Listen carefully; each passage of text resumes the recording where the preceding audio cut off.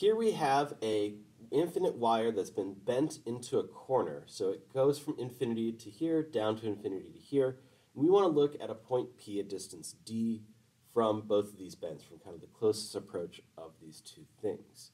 So we want to use the Biot-Savart law, which gives us, right, dB equals mu naught over 4 pi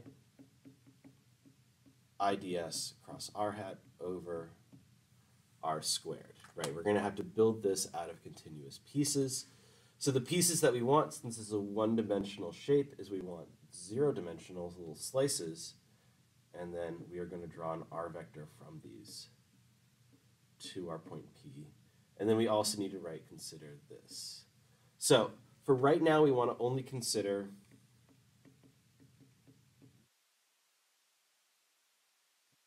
the horizontal wire, because, we only have so much space on this board. So what we want to do is we want to find the r vector from this, because once we find r vector, we can then find r hat, we can then find r squared.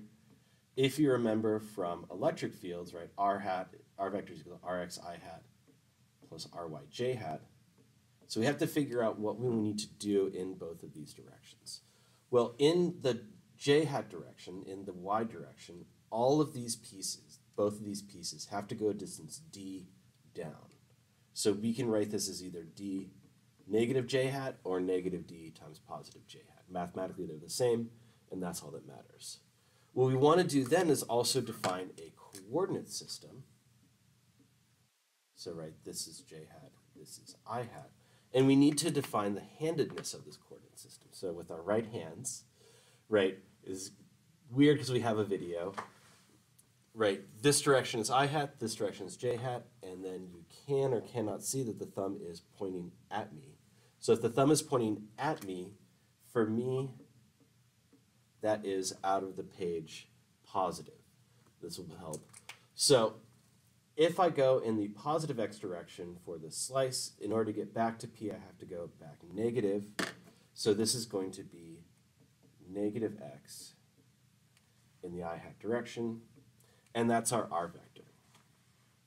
So from this, we can then find r squared, x squared plus d squared.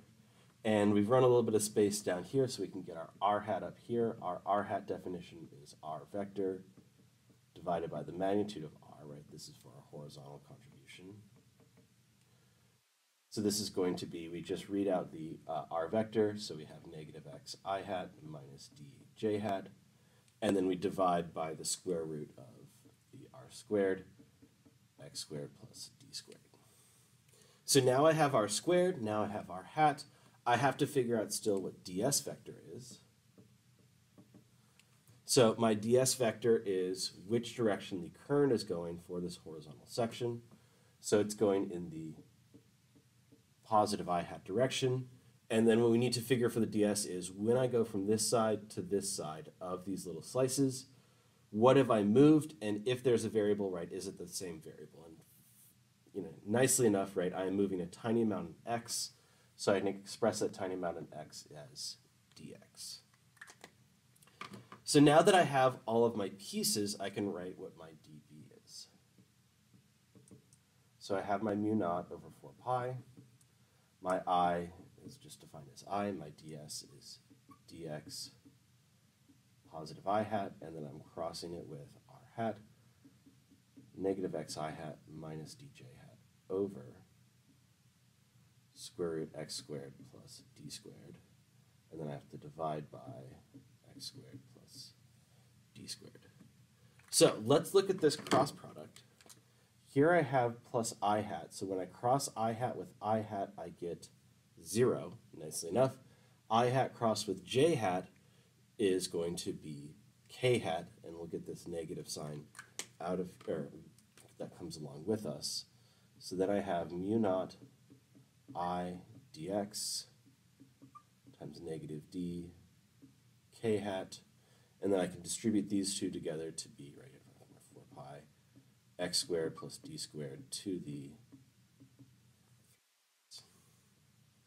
So let's check this by doing the right-hand rule, If I get that it's going to go towards you, it's going to be negative. If I get my thumb goes towards me, it's going to be positive. So pause and see if you can get the right-hand rule for which direction this should be. Okay, so the first step is that we have to use our right hands, and I might have to stand up for this. We'll see. So we have our IDS going in this direction. We have our R direction going this way, and then my thumb then points towards you. So it's negative K hat. So mathematically and through the right-hand rule, we got the same answer. That's always nice. And so that's our dB.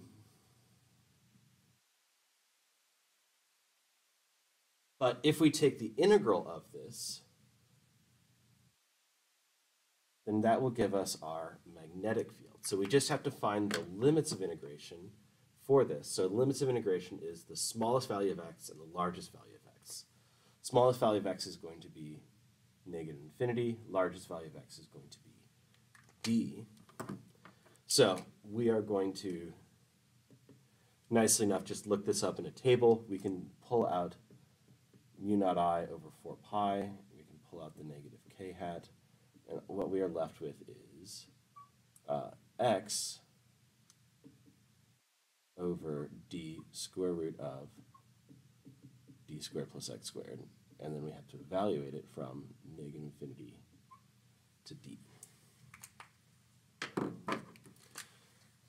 So, using another marker that kind of looks, that goes through my face a little bit better, we can then write this whole thing now.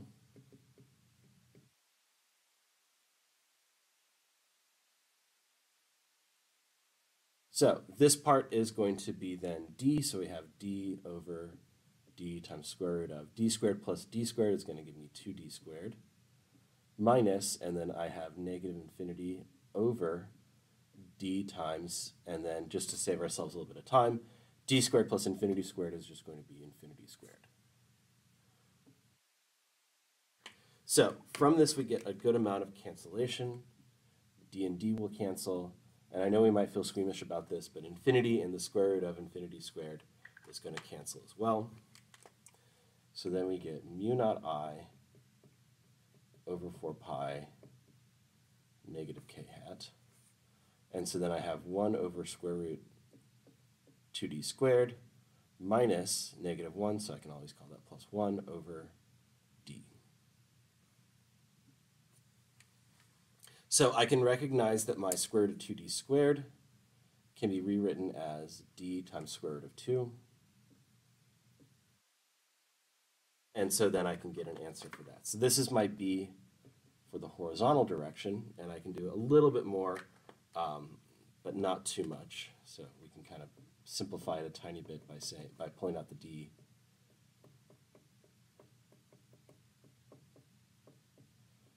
Pull out the d here, and then we have 1 over root 2 plus 1. So what about the vertical section? Well, the vertical section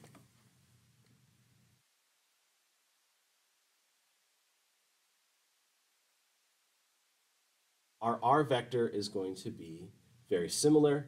In the x direction, I have to go negative d in the I hat direction for all different slices.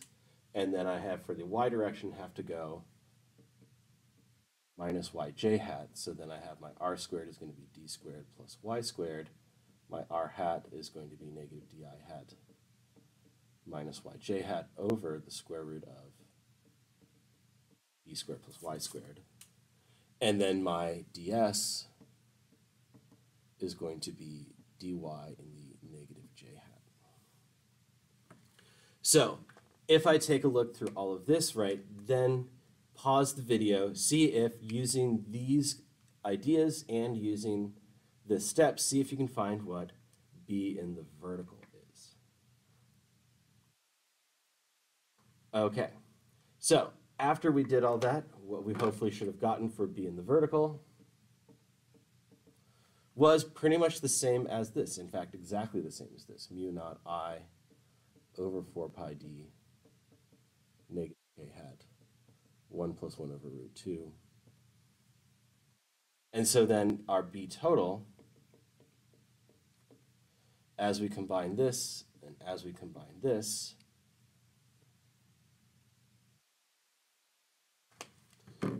will be just 2 of this. So we can do mu naught I over 4 pi d negative k hat. And then we can do 2 over root 2 plus 2. So that's what we want to do, right? We want to make sure that we have a sketch, a good coordinate system, and then do all of our organized steps, get our cross product going, and then we just have a little bit of math left. Hopefully you got a little bit of practice with this one yourself.